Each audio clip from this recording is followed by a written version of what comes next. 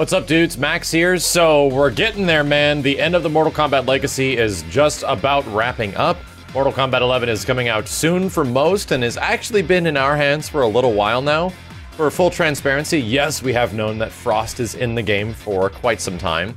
And we have known that Frost is in the game because we have played the game and we have unlocked her. I won't explain how to unlock her because I don't want to spoil anything for you guys. But I have seen some stuff. I have checked out a couple of special moves, but not everything. And it was sort of a brief interaction before I went back to Noob Saibot and was trying to optimize corner combos. So I'm really looking forward to this trailer. I want to see what other stuff she can do. I want to see how they set it up. Most of the Mortal Kombat trailers have been kind of awesome to watch in general. So I'm curious how they're going to present her. But overall, don't worry. I know a lot of people have been sort of curious on the channel, like, was this live? Was this streamed? It wasn't when we did our story mode playthrough. It was actually 5 days ago or so, probably a bit less. And the reason we did that is because there was heavy spoilers all over the place. And I'm glad we did it that way. Although it was a bit selfish, we weren't spoiled when we saw things the first time. So through that process, you kind of get our initial gut reaction, and hopefully that's okay.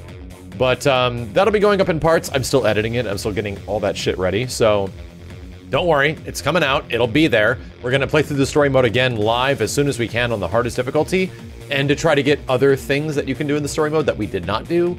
So that's nice that there's a little bit of replayability there. But either way, Frost's trailer is out. I already know what she looks like, but I haven't seen a ton of her, so let's take a look. Ugh. Yeah, so she's Cyber Lin Kuei, but I was your heir apparent. super cyber. If only you'd been more patient, Frost. Like I'm patiently waiting to kill you. Sub-Zero's face is so sick as shit. So yeah, she has like a lot of robot stuff, but she's very... Oh my god, that looks hella weird. Yeah, that was one of them, and I don't think it juggles or anything. What the shit? You have to stay in it?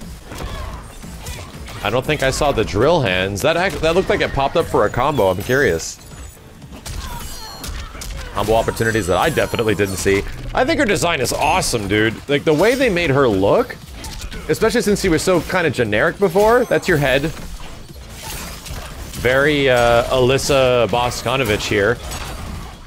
Damn. Wonder if that was a string or a special move. Ugh. Yeah, she's pretty much Cyber Lin Kuei mixed with Alyssa Bosconovich is what I'm getting. Damn.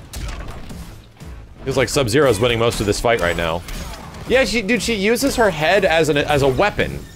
It's totally Alyssa. I didn't see that shield move when I was looking. What the hell? It's a badass looking crushing blow. And she has sword, like ice sword, so she's got a little bit of cyber sub in there too. What the hell? Well, I think that was an interactable. Oh god. Oh god. Oh god. A lot of stabbing through the head. A lot of head stabs.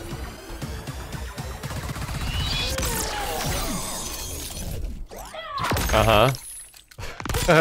Just a classic fatal but innate. What the hell? Is that smoke?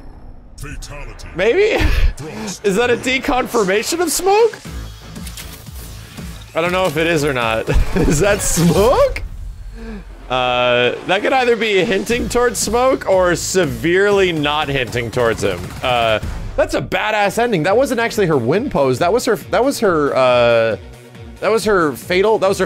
I was about to say that's not her fatal blow.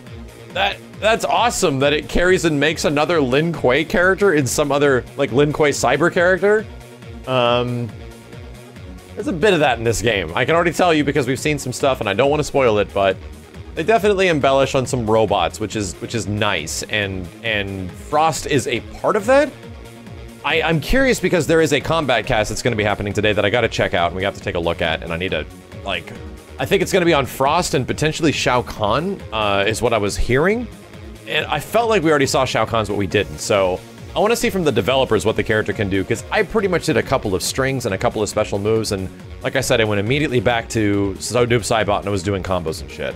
So I think Frost is an awesome looking character. I think her redesign looks great. I think it's like the way she should look instead of just being super generic sort of Sub-Zero girl.